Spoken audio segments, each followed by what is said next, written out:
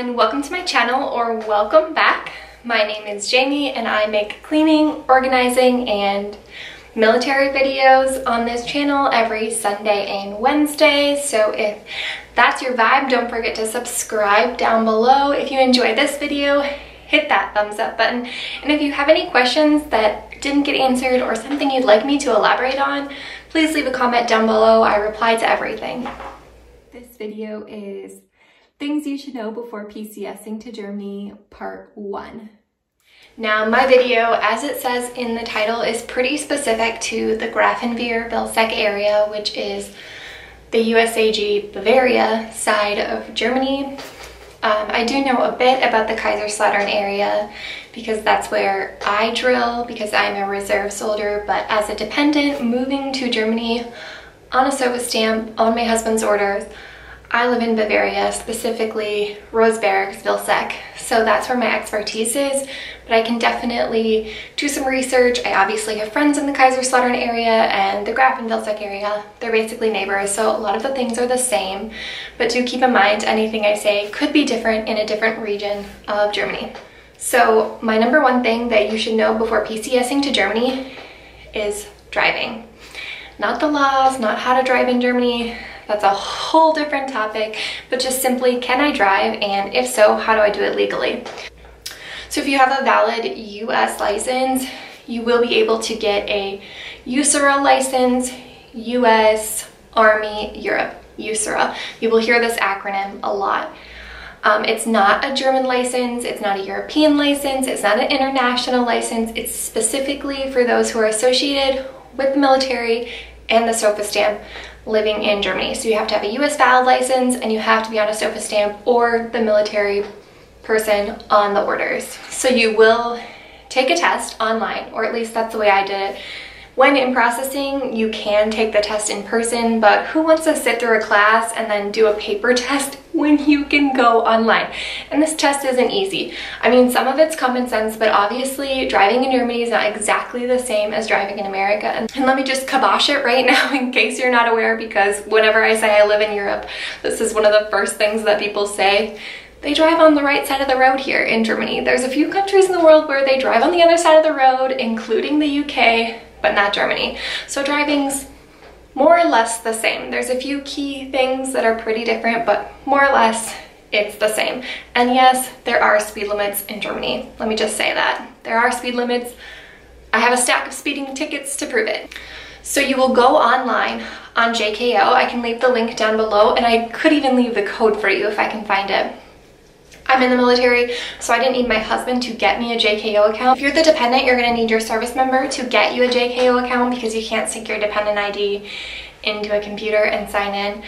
So you're gonna need an account first with JKO, and then you're gonna take a practice test. Doesn't matter if you pass the practice test, you still need to take the final test. And the practice test is 400 tedious questions. Most of them are easy, but 400 questions is still 400 questions, so set some time aside to do that.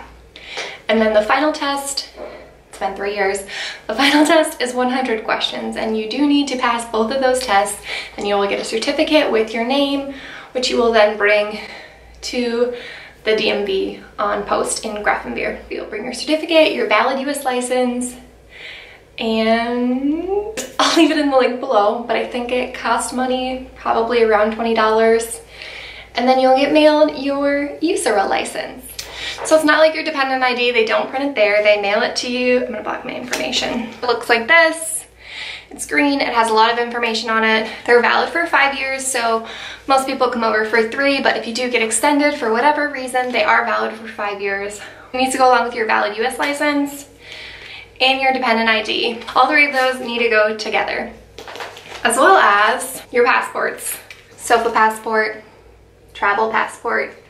You need both. If you want to leave Germany, you need a travel passport. This isn't good enough. This is only for government travel. So it's only for to and from where your orders are. So to the States, to Germany, and back. That's all it's valid for. You need a travel passport because hopefully COVID's coming to an end. So you need to get your travel passport ASAP. And truthfully, out of all of these IDs, the only one I don't have to legally carry with me is my travel passport. I don't need that inside of Germany. And some people don't carry their visa passports at all, but legally you're supposed to. I do know that during COVID, people are having to make an appointment, so the service member is able to get their license when they're in processing, and usually your spouse can in process with you for most of those things. But during COVID, I know they're trying to keep it to a minimum amount of people, so the dependent might have to make an appointment, might be a few days late. But you do need a usareur license. Your American license by itself is not good in Germany under the SOFA law. An international license doesn't work under SOFA law.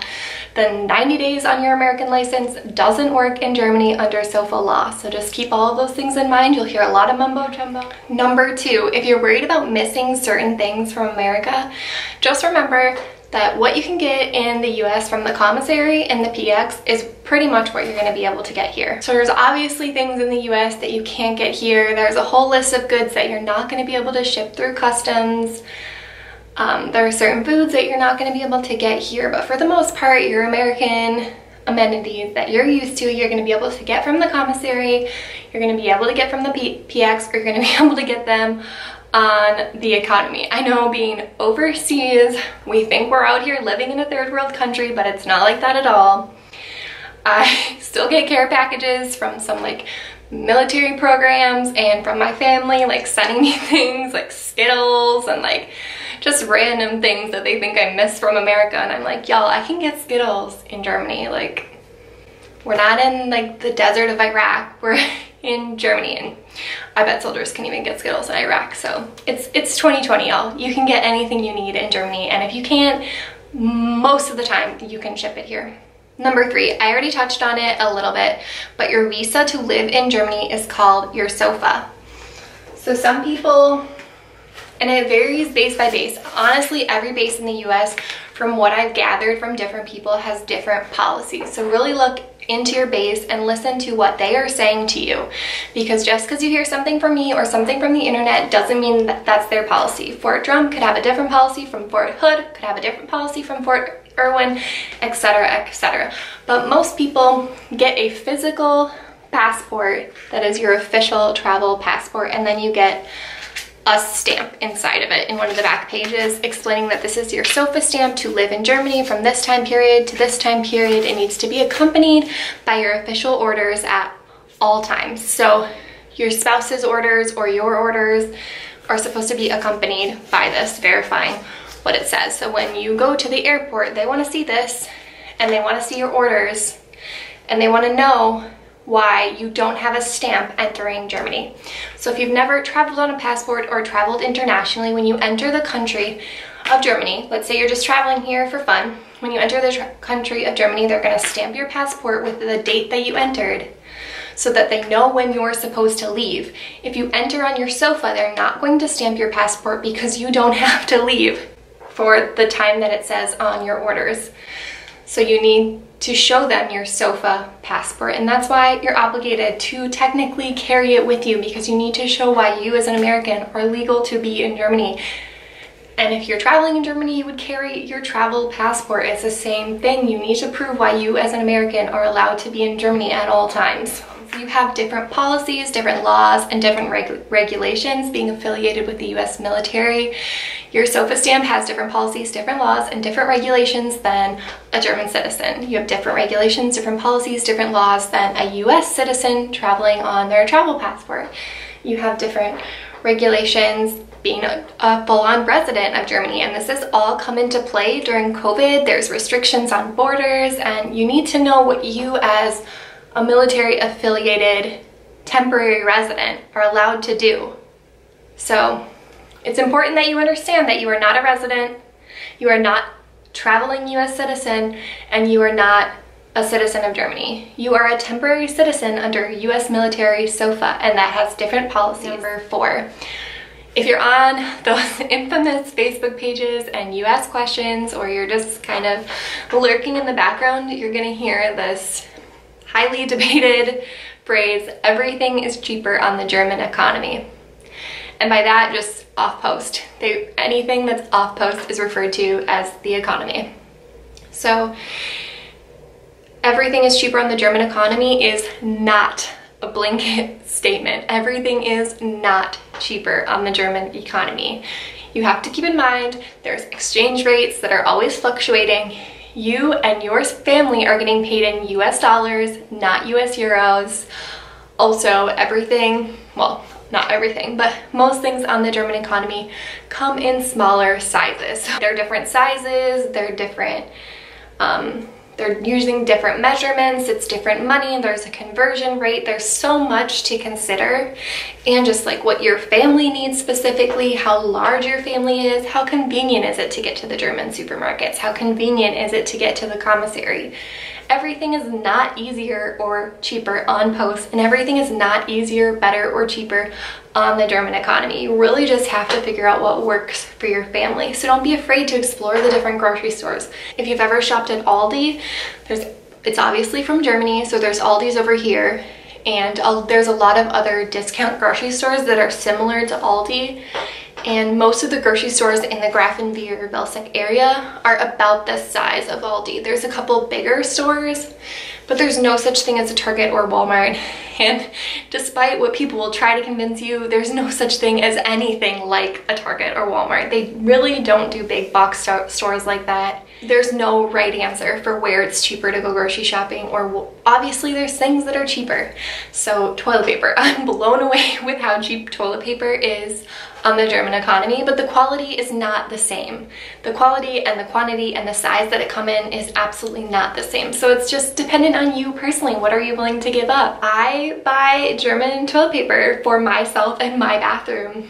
And my husband's bathroom, he buys a little bit more expensive American toilet paper because he's just convinced that it's better, and that's fine. So it just depends on your personal preference. It's not everything is cheaper, everything is more expensive. Blanket statement. Number 5, going off of that, don't be afraid to utilize the German economy. For some, this is going to be your first international experience and your first bilingual experience. You've never communicated in another language or attempted to communicate in another language. You've never even been put in a situation where you have to, and that is overwhelming. Let me tell you, it overwhelms me. I've been here 3 years nearly, and it's still overwhelms me, but there's obviously places that I go that I just simply know that they speak English. You go to any of the restaurants and grocery stores in the area, and they know that a huge population of their area are American citizens who come to Germany for a couple years and they leave Germany for a couple years, and we don't stop to learn the language. At least most of us do. And if you think that's wrong, that's your personal opinion, but being in the military and having lived in multiple countries and being married to a family that also speaks another language, I can't learn all these languages. I've learned the basics, I'm obviously polite, I'm completely understanding if they do not speak English. I don't expect them to speak English, but they do. Most citizens in Europe speak English. Most countries and most schools teach English from a young age, and you'll ask them if they speak English, and they always say, never fails, they always say a little bit. They are fluent, they can hold a conversation, they can answer your questions, and I mean that in like the most humbling way. They're great. I can't believe that all of these people have learned multiple languages. Their education system is clearly great, and they really can communicate with you, and they will communicate with you. So don't stress about shopping on the economy, trying out restaurants, exploring other countries, or speaking the language. It's not something to stress about. It's really only been a problem like once or twice in my entire 3 years of living here. I hope you enjoyed today's video. Thanks for watching. Don't forget to give it a thumbs up. Leave your questions down in the comments. The video ended up being way longer than expected, so there is going to be a part 2. I'm going to talk about bank accounts, cell phone plans, home internet, housing, and how you get your mail in Germany. So if those other 5 topics interest you, stick around for my next video. It'll be up on Sunday. If you're watching this after November 2020, the second video is already up and hopefully linked down in the description below.